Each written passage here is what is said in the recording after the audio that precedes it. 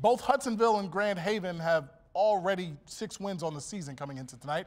The Eagles were unbeaten, though, and hoping to stay that way in OK Red play. Out to Hudsonville, we had a Western-themed night, and early on, the Eagles were ready to ride. First half, senior Justin DeGraaf driving baseline, finishing with a double pump. Hudsonville was up 10. Bucks coach Greg Emink looking nervous.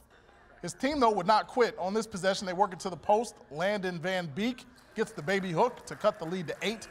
But in the end, Grand Haven's efforts were futile. Final seconds of the half, Max Perez sweet no-look pass to Johnny Miller. Easy layup for Miller.